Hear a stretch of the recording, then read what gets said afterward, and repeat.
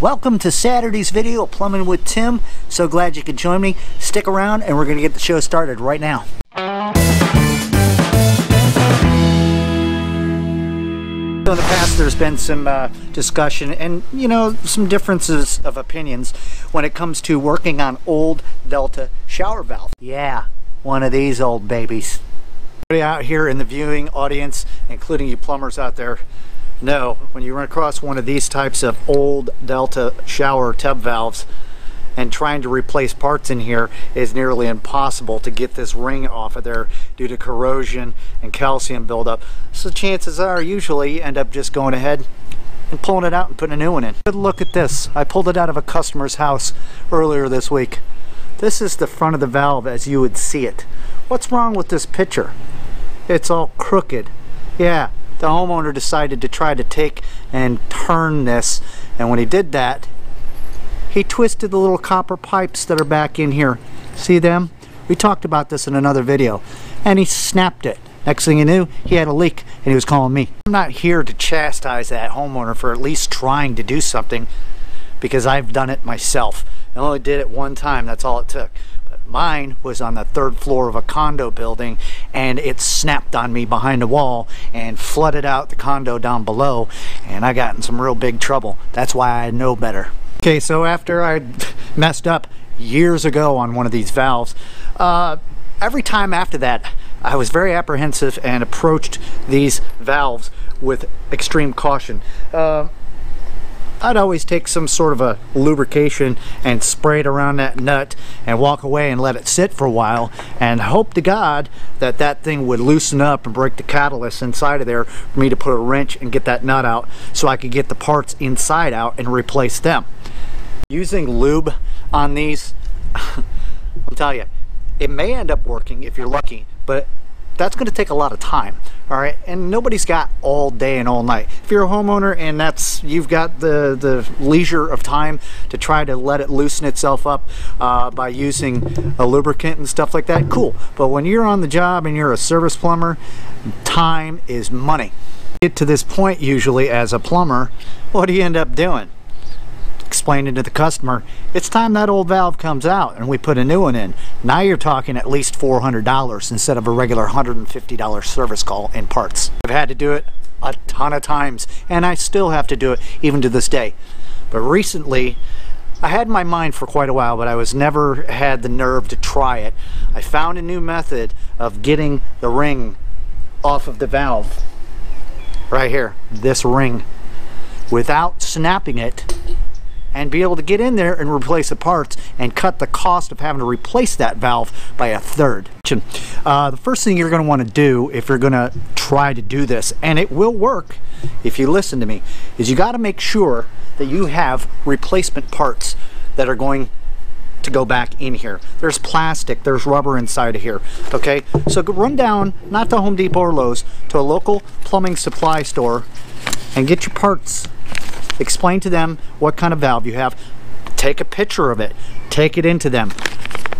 And they're going to give you a little parts deal similar to this. Okay? And I also carry this little plastic Delta replacement parts, as you can see in here. I've got all the little rubber washers and springs and all that other good stuff. Don't ever get involved in trying to get inside of that valve unless you have replacement parts, because what's going to end up happening is if you can get this ring off of here, chances are you got to have the water turned back on, and if you ruin the parts in there, now you've got the water off to the house for who knows how long it takes for you to go down and find replacements part. Doing plumbing is like playing chess. Before you make your first move, think about what's coming next so you don't screw yourself.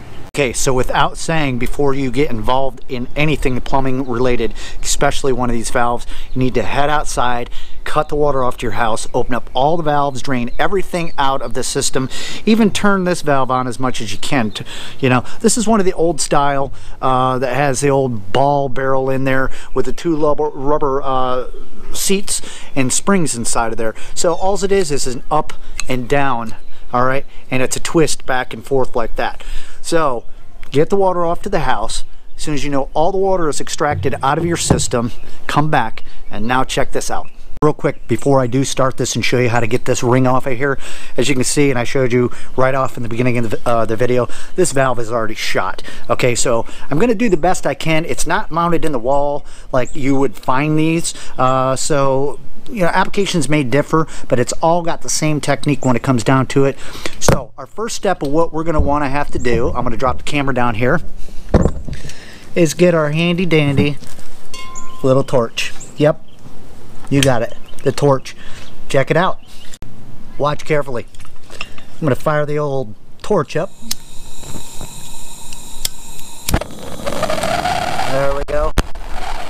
Let's get that thing nice and hot. Take 2 pairs of channel locks. Check it out. I want to heat that nut up real good.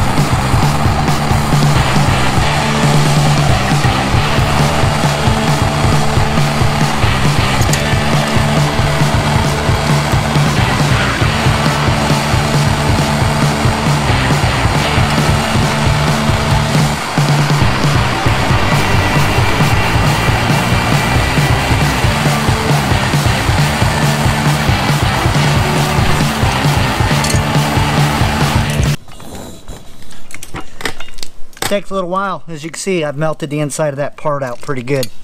But look at this. Remember, this thing's like 600 degrees. Don't be an idiot and grab it with your hands. Look at the ring come off. See that? Now let's say that this was still on the wall.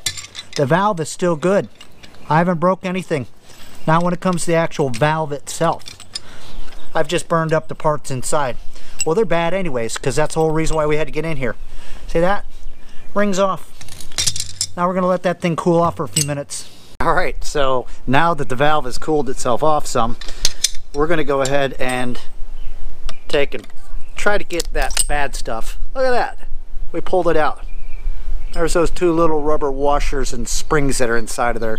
There's the ball, the retention clip, all that stuff. They're no good anymore. Water's still off. That's the whole point of telling you to go get your parts of what you need before you start this. Because now that the parts, you know, you still have to extract the little 2 rubber washers and springs out of there. Make sure it's cleaned up good enough and all that stuff. But now you just put the new stuff back in there and take your ring and screw it back on there, snug, and you just saved $300. Hey, listen, if you're not comfortable doing any of this stuff, stop what you're doing and call a licensed plumber. This is the kind of stuff that plumbers have to do all the time. But most plumbers don't end up getting into doing what I just showed you how to do. Once they feel as though that nut won't move, they usually tell the customer it's time to replace that valve. Not everybody's made the money. So this is another option, and this is how you do it. Hey, just be careful and be safe, and things will work out for you. So there you guys have it. I hope this video has helped you out one way or another. Hey, I've got them all day long. This is not always going to be the most safe way of doing things. So remember, listen, the reason why I'm putting this video out is it's one of those little secrets a lot of plumbers don't want you to know, because they want to sell you a new valve. Not everybody's got $400, $500, $600 to rip that valve out and put a new one in, and sometimes have to make wall repairs. So until next time, this has been Plumbing with Tim. Keep plumbing.